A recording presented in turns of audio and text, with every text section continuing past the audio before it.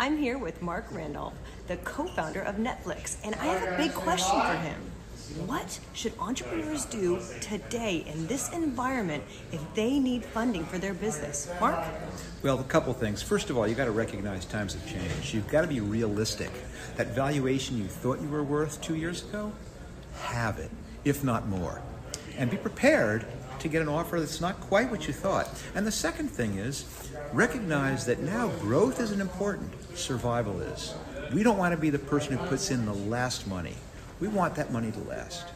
So focus on long-term, secure, sustainable revenue and growth. And make sure you have the cash in the bank. Thanks, Marc. Like she said.